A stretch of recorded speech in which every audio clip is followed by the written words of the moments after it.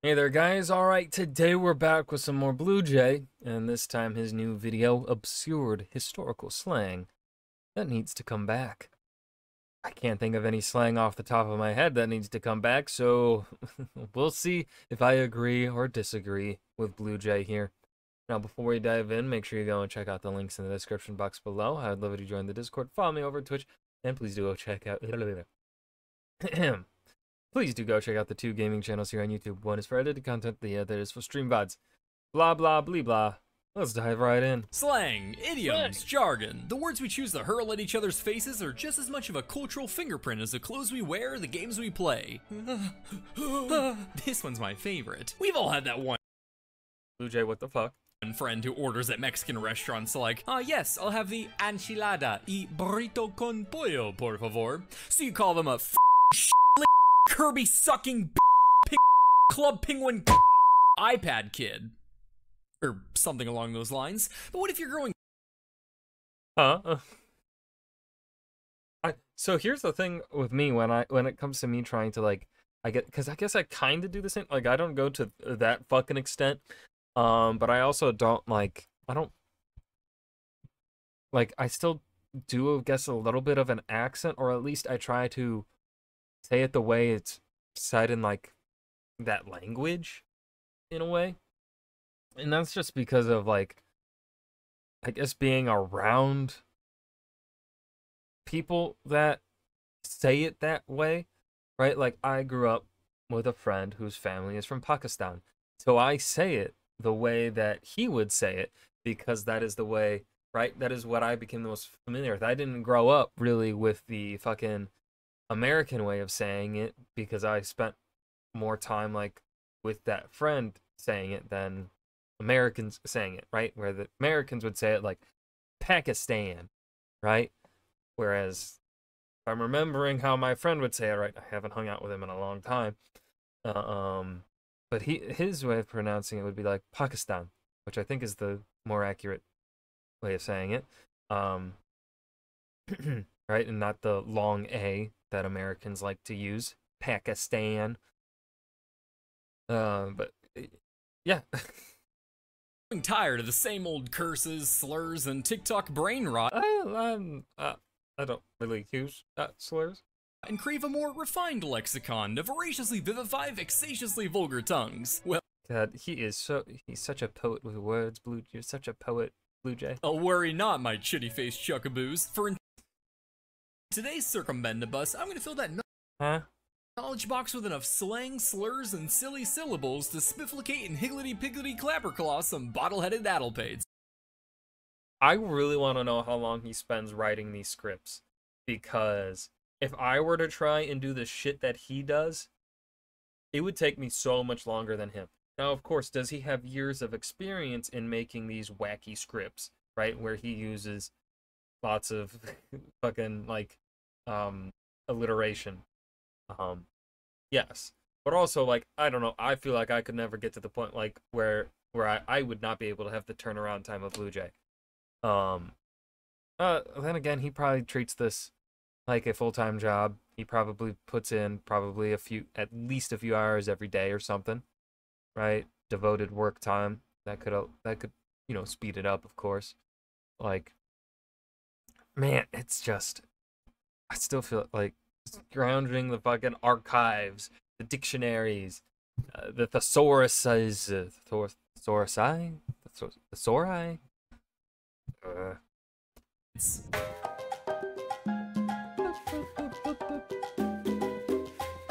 Be cautious using the words you learned today. Yep. But go crazy in my Discord. Now, if you're anything like me, you're a big fan of exploiting the words you use on Yo, kids, nothing's more skibbity riz sigma than crossing the street with your eyes closed in Ohio. public platforms to manipulate the masses. But as much as I love to gaslight, no one excels in weaponizing the silver tongue more than politicians. Hold on, does he write this like a proper script? Hold on, I'm trying to snoop here. Oh shit, fucking Portal? No. This looks like a notes thing? It's so blurry, I can't tell. Do you ever find yourself listening to an elected official and get confused by the words they use? Bees! The bees! I wonder what he means by that. Well, luckily for you, understanding the bias and reliability in the words used by important people has never been easier than with Ground News. Ground News is a website and app designed to give you an easier way to read the news. They gather related articles from around the world in one place, and every story comes with a visual breakdown of the plays more readily throughout the cultures of the world. Ground News for sponsoring the video. In today's digital age, language flows more readily throughout the cultures of the world than ever before, and while that should mean we've achieved incredible levels of information availability, education, and human connection, what it really means is that there's just that many more people you need to shit-talk in in-game lobby. Yep. Yep.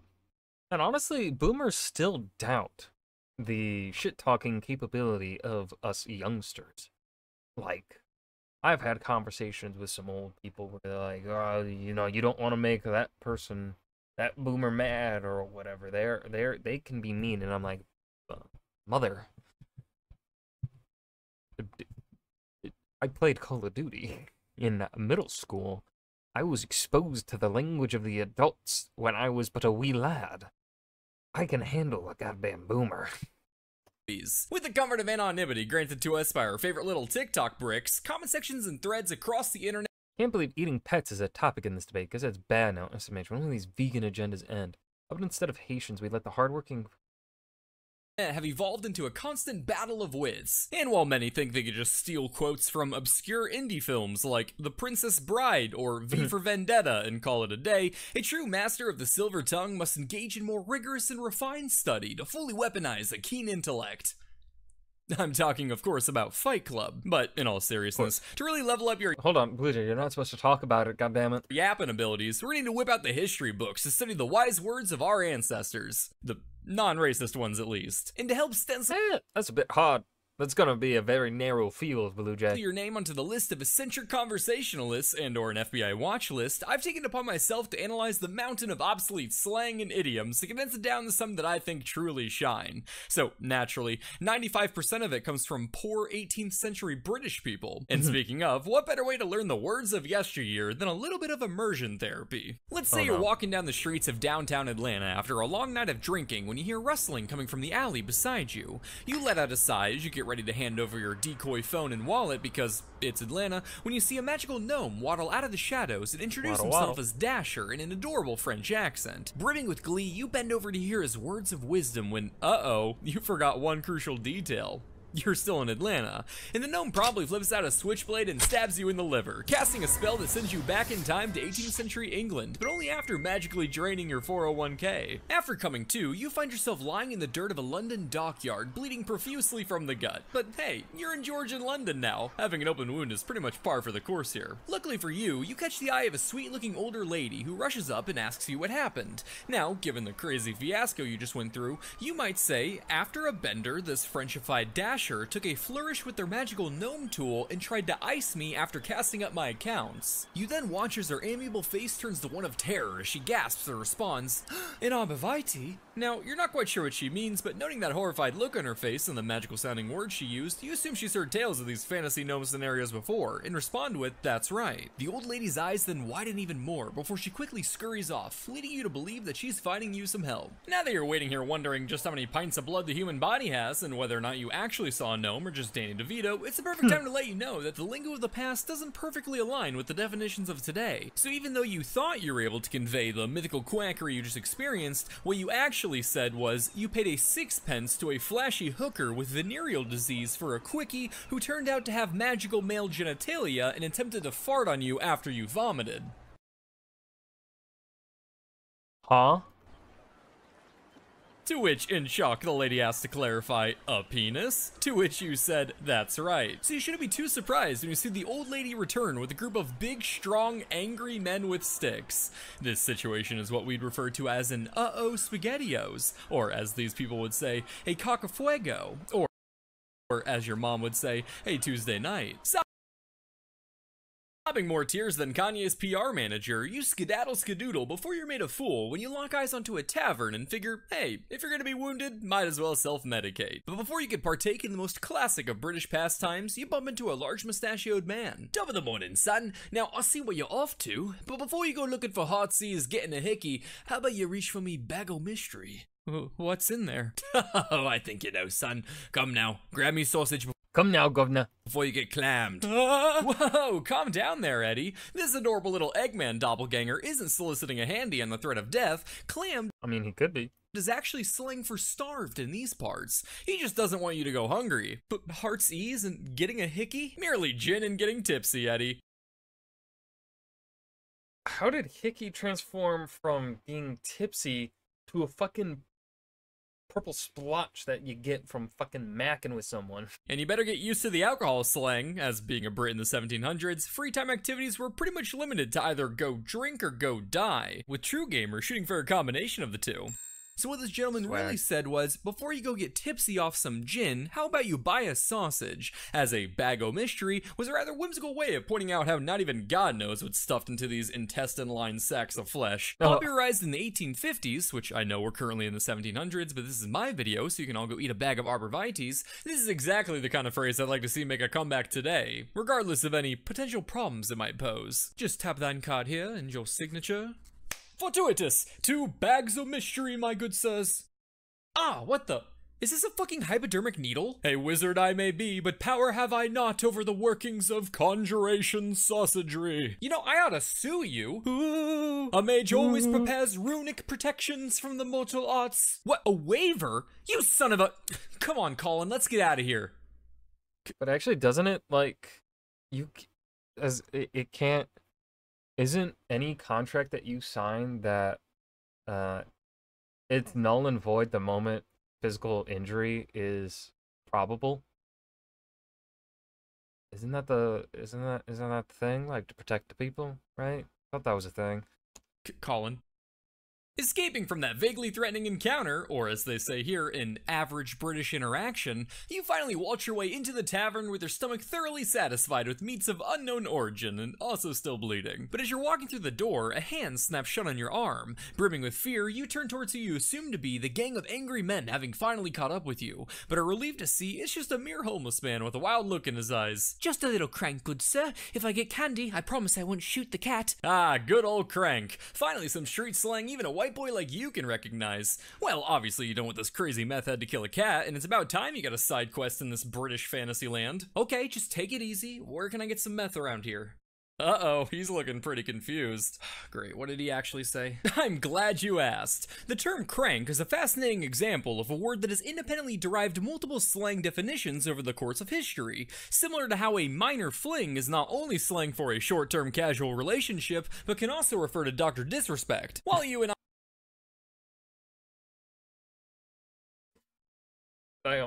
I today know crank as those funny little rocks we're pretty sure Aaron Rodgers smokes, and this time it was slang for gin and water. So what he actually said was, just a little gin and water, good sir. If I get drunk, I promise I won't throw up. This guy's not a homeless tweaker, Eddie. He's just British. Alright, Yeah. I'll get you some gin. I'll give you some spanks. What? He'll give you some money. God damn it. As you're finally able to breach the entrance of the pub, you're met with quite the exquisite sight. This place is different from the modern day American bars that you're accustomed to, where you sit down at a sticky table next to that alcoholic that keeps saying, haha, must be a hole at the bottom of my glass, before grabbing his keys and scouring the menu for a drink that does. Let's see. Drafts, beer, it's beer, still beer. What more do you want from me, man? Brunch cocktail, white woman wonder.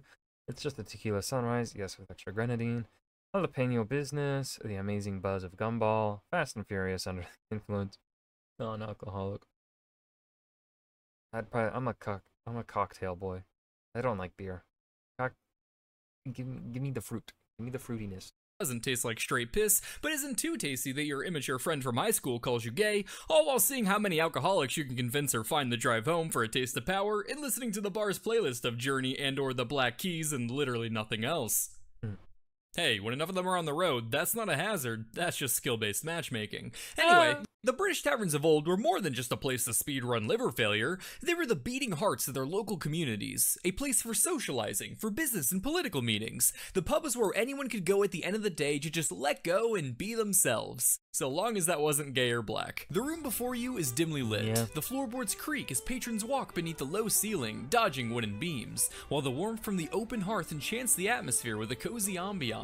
It's within these very walls that centuries of culture have been molded, shaping the fabric of the society around you, including the very slang you're learning about today. You make your way to the bartender as a smile grows on your face, because even with all the trauma you've been through, the spell of the British pub is already starting to work its magic on you. Despite all the stress, all the hostilities, and no mixed stab wounds, you're beginning to believe that, against all odds, things just might turn out alright. Strip me naked, and the magic is gone. What are you talking about? Come on, give us a diddle. What is happening? Just 2 more slang phrases for gin. Again, I can't stress this enough. Why the fuck are there so many slang phrases for gin? And literally, it is simpler and easier to just call it gin. There really wasn't much else to do. Oh, right. To strip you nakeds? You'll do what to me now? Wrong pronoun, wrong pronoun. Strip me nakeds. To go, please?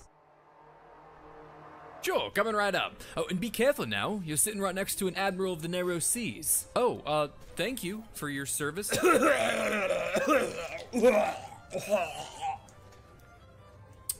That was slang, wasn't it? For a drunk who vomits into someone's lap, yes. Don't worry, lad. Voice Admiral of the Narrow Seas here to help clean you right up. Aww. What's so funny? It's just, I'm happy you're learning. I just feel like I'm being tortured. Oh, yes. But anyway, a vice admiral of the narrow seas was slang for a drunken man that pees under the table into his companion's shoes, which apparently was a common enough occurrence to warrant a full phrase. Covered in more blood, piss, and puke than a Megan Fox relationship, you await patiently as the bartender brings you your drinks. 2 stirrup cups for you, lad. A phrase for a parting drink given to guests who are taking their leave, typically drank on horseback. So now you have some fun new lingo to use to feel like a little cowboy the next time you're pulled over for a DUI. Say, what's your name anyway? Oh, I'm Eddie. Jackie? No, it's Eddie. Oh, Max? Actually, it's Eddie. What the? You gotta be kidding me. Why so many different words for fucking gin? Just call it gin. What the fuck? Lightning! Oh, come on! How many words do people have for gin? Quite the comical amount, actually. In fact, one of my primary sources, a classical dictionary of the vulgar tongue by Francis Gross, has over 25 terms for the liquor. I was surprised at first until I realized the lexicon was originally published following a period known as the gin craze in Britain, where, due to some salty pillow fighting going on between England and France, French brandy was restricted, causing cheap gin to skyrocket in popularity amongst London's poor. So intense was this popularity that Parliament passed a whopping 5 major acts just trying to get people to chill with the bottle. I know this might sound rather crazy, but if you want to understand the gin craze today, all you have to do is watch reruns of Ellen. As you grab your stirrup cups to complete your side quest, you hear someone yell, "The launch is starting!" followed by the horrid screams emanating from a girl outside. Surely, you figure, the combination of a launch and woman in fear must mean Elon Musk is nearby, but That's a good one. as you open the door and mentally prepare for a 15-minute monologue of bullshit, you find out that there isn't an upcoming SpaceX launch, but a woman giving birth just outside. While you yet again misinterpreted the situation, luckily, you can write this one out just as you would have if it was Elon that you'd come face to face with. Avoid physical contact, say ew that's gross, and advise them to stop having more kids. Rounding the corner with your drinks, you see a one-armed man crouching behind a barrel stand up and start approaching you. Careful now, Eddie. This sneaksy snacks having snaffler seeks to snaffle and snabble. And while you're busy laughing at what you assume to be a bit of amusing Dr. Seussian alliteration, a mean-spirited highwayman with large teeth comes up and mugs you before stabbing you to death. What? Are you serious? I don't know, maybe. What do you mean, maybe? Well, it could also mean this is a sneaky horse thief looking to rifle through your things so he can steal a wig for his pet snail. Slang is complicated, man. I still don't know if skibbity is a noun or verb. Well, look who we have here. I knew even the sluggabeds would be drawn to the commotion. A sluggabed was a drone. Now, obviously, he doesn't mean the flying kind we're familiar with today. He means someone who can't wake up in the morning. But ironically, if you think about it, sluggabed is exactly what modern drones do, too. Are you talking about the launch going on back there? Good for you, Eddie. Way to use the local lingo. Yeah, the lass is poisoned, all right. What? Just another way of saying someone is big with child or pregnant. You could also say she sprained her ankle to say the same thing. How do those even relate? How do those even like I can understand maybe poisoned. It's a bit of a reach, but sprained her ankle? That one doesn't make any sense. But as you've just experienced yourself, using these phrases today would undoubtedly lead to a lot of confusion. Jeremy, I think I sprained my ankle. You sure did. Congratulations, Jan. No, Jeremy.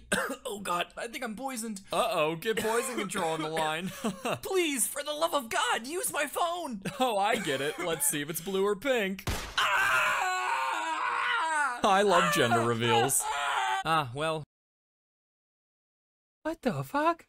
Glad that she's not dying then. I wouldn't go that far. She's still giving birth outside a pub in a London alley, pre-modern medicine. It's pretty much a coin flip whether or not she becomes a statistic. The beauty of life, right?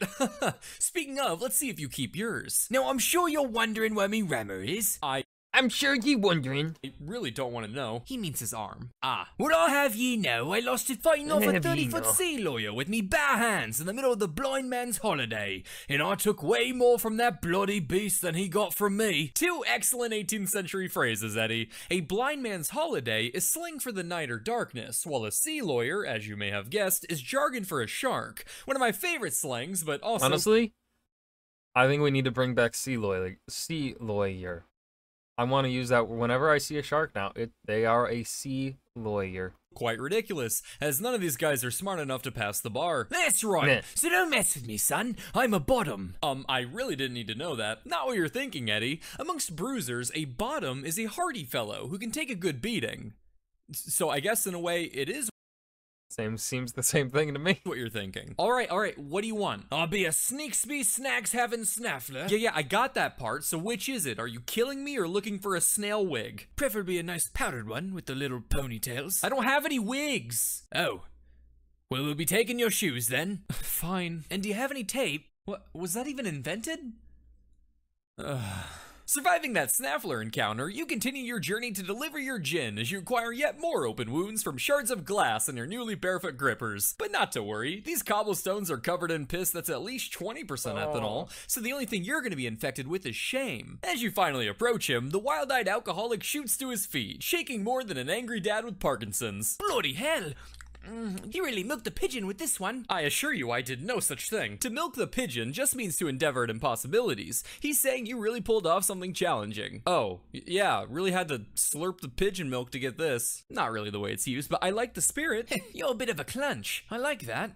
Listen, Colt, what say you and me go around back and suck the monkey till we're shitting through our teeth? Whoa, alright buddy, I knew people were weird, but this is getting like VR chat weird. Fret not, Eddie. Remember the rule of thumb when talking to the English. When in doubt, they're talking about alcohol. To suck the monkey was actually the practice of secretly sucking liquor out of a cask or barrel with a straw, an activity so comically stupid that Jesus Christ, they are alcohol. They're just alcohol. This is just an alcohol. What the fuck? Calling it something you could mistake for a Zootopia fanfic was considered appropriate. And while the Brits may have reached Looney Tunes levels of alcoholic wackiness, the same couldn't be said for their bodily resilience, as newspapers reported numerous cases of people dying from this stunt. I would say that'd be a hilarious thing to see written on a tombstone, but anyone slurping an 8,747-ounce big gulp of— do I try and read it?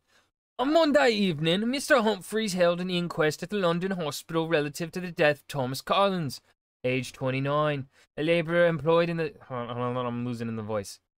It's Tuesday, innit? Labourer employed in the spirit vaults of the London docks and living at 12 Flower and Dean Street, Spitalfields. On Friday morning, deceased left home in good health to go to his work as usual. I'm losing it.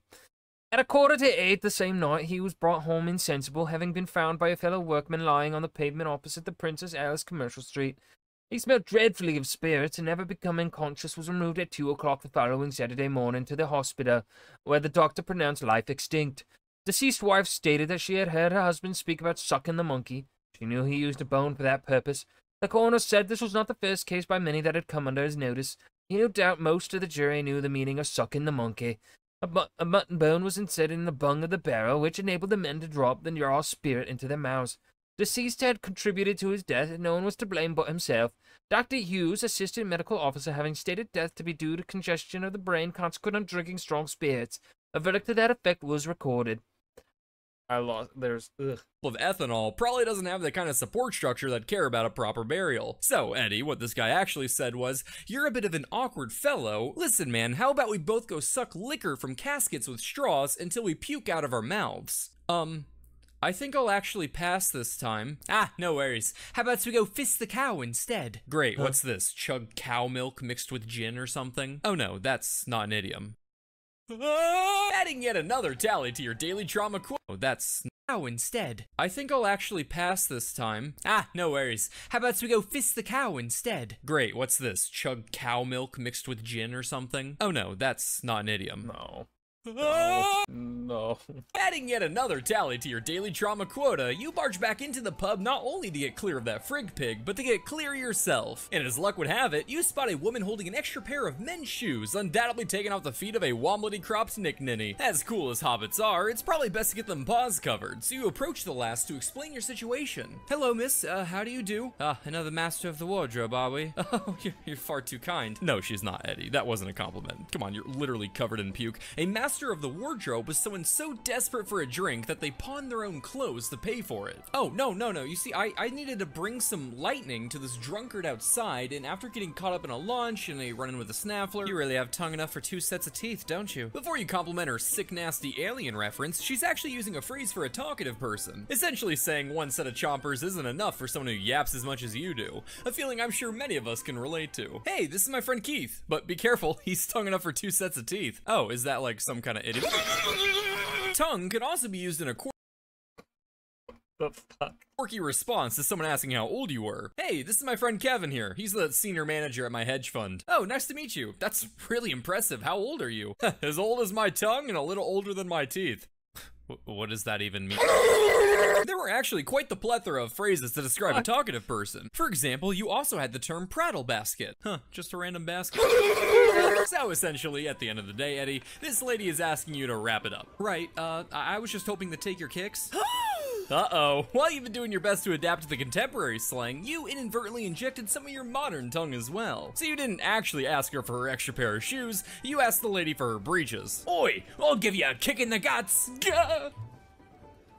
Oh hey, what do you know? You're just talking about gin. You're not mad? Gods no. Every bloke in town's had a wild night with that one.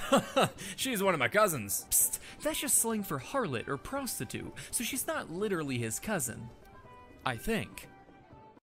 Britain, what the fuck? I mean, the phrase had to start somehow. Well, thanks, but do you guys drink anything other than gin? Why, it's rather rum. While you start to get excited at the prospect of finally another alcohol, around this time, rum was actually also slang for something fine, good, or valuable. And it did a lot of heavy lifting amongst the wretched British population, as it served as an adjective to form additional slang phrases. For example, you had a rum nab, which was a good hat, or rum duke, meaning handsome chap. Make it rum bluffer to say jolly host, or rum bung for a full tote. A rum bugger was a valuable mutt, and rum prancer a fine horse to strut. A rum doxy was a fine wench, rum fuddle a good drink to quench, rum peepers were good looking glasses, and a rum problem is what you have.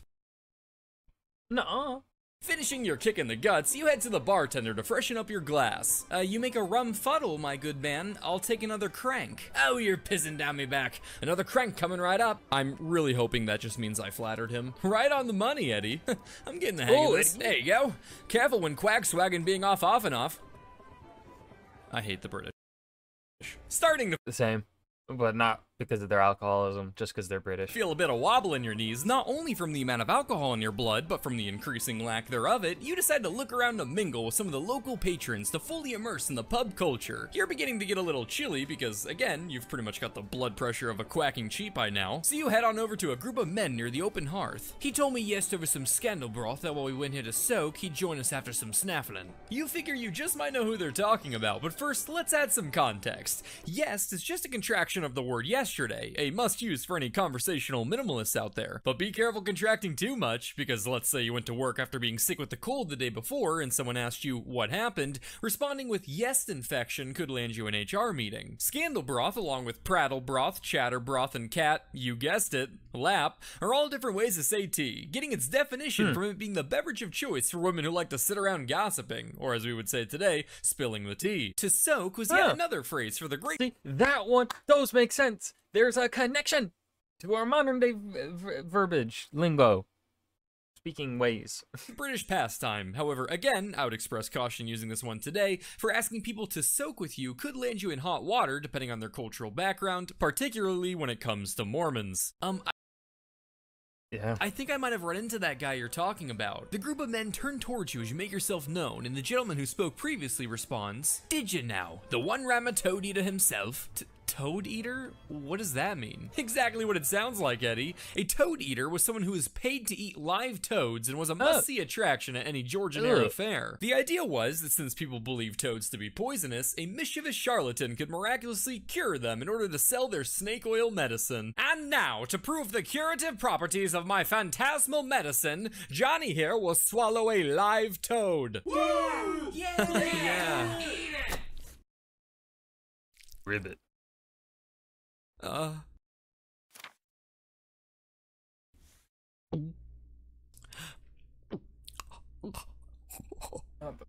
the sound effects.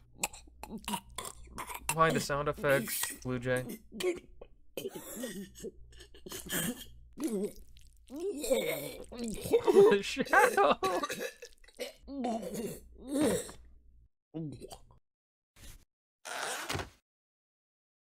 What the fuck? That's for my wife, you son of a bitch. Right. Well, What the one fuck? rammer you said? Yeah, I spoke with the Cole outside. You did what now? Oh, so close, Eddie. Again, I appreciate the effort, but saying I spoke with the Cole means you robbed the man. Well, well, well. Gather round, boys. It looks like I have to settle this Cole by a stroke on his knob. Stroke? Don't get too excited, champ. He's actually saying he's gonna punch you in the head. Yeah, and after that, I'll give you a blow on that jolly knob. What is happening? Once more, just saying he's gonna beat your head in. Again, crucial not to misread here, as ideally we want to minimize your inevitable CTE. All three of us will have a pull on that noddle of yours. I'll mill that canister so good you won't be able to walk in the morning. Okay, these guys have to be hearing themselves. To have a pull means to have the advantage on something. He's essentially saying, by outnumbering you, clobbering your head in will be a piece of cake. So, in summary, now is an excellent time to start running. Crossing sticky floors, waving bye to whores, and sprinting out the doors, you're once again God damn it, Blue Jay. weaving your way through the London slums. Running through all these streets and alleys, you're really starting to get to see the full glory of the great power that was 18th century England. So as you approach the top of a hill, you figure now would be an excellent time to take in the first-hand views of Georgian London. Let's take a look. Ah, what beauty. This magnificent architecture is what they refer to as the Industrial Revolution, or as we say today, an animation time saver. Rounding a corner, you finally catch some luck as you run into a constable. Oh, thank God. Sir, I'd like to make a report. I'm being chased down by some men from a pub back there, and I really had to heave my way out of there. Heave, you say? That's right. Right then, come now, son. I've got some ruffles for you. You're gonna get to polish the king's iron with your eyebrows. Now, you figure this could mean a few things. Maybe he's inviting you to become a specialized worker in the royal court, literally polishing the king's iron. Or perhaps they're asking you to jack him off. Either way, you suppose if you're gonna be hard at work for nobility, the potential reward far outweighs any downsides, even if that means sweat won't be the only bodily fluid you're drenched in. Okay, sounds good, but when you say ruffles, are you talking about, like, the tasty treat? Oh, the spicy treat. No, Eddie. When you told him you heaved your way out of the pub, you actually said you robbed the place. And to polish the king's iron with one's eyebrows actually was a saying for looking out of prison windows. You're very much so under arrest. What? No! This is a mistake! You know, I reckon it's your execution day as well. What? No, this is absurd! Help me, Godbird! Oh, flattery will get you everywhere, Eddie. But it doesn't literally mean you're being executed. He just means you need to be washed. You are absolutely painted in people's DNA. After all. Say, aren't you the bloke that verbally assaulted Mrs. Locke earlier? Right then, I'm taking you in and you'll go up a ladder to bed. Okay, that one does mean execution. Please, save me! Take me back to Atlanta! Oh, sure thing. What? You could have done that? The whole time? Well, I could have, but what kind of teacher would I be if I did? An ethical one? Oh, please. I never took ethics class. I feel weak. neither. So, Eddie, now that you got to soak in all the grime and culture, the people and customs, and the pubs and booze of 18th century London, how about it? Feeling ready to wag that silver tongue with a whole new palette of colorful slang? 22 minutes. Getting a little sloppy, Dasher. The liver was in the way of the aorta artery. Can't let him bend down next time. It messes up your aim. Good to run a few more drills tomorrow? Oui. Excellent. Oui. Obsolete slang. 12 out of 10 stars. Only one of those words I was like, yeah, we need to bring back. And it's the sea lawyer. I want to call sharks sea lawyers from now on. Well, that was absurd historical slang that does not need to come back by Blue Jay. This was a hilarious video. I loved it. Really fucking, oh my god, so much like Salmonella. So much like Salmonella with the humor. He's fucking going batshit crazy. I feel like every video has gotten wilder and wilder here with Blue Jay. I hope you guys enjoyed. Remember to hit that like button and subscribe for more. And I will see you guys in the next video. Peace.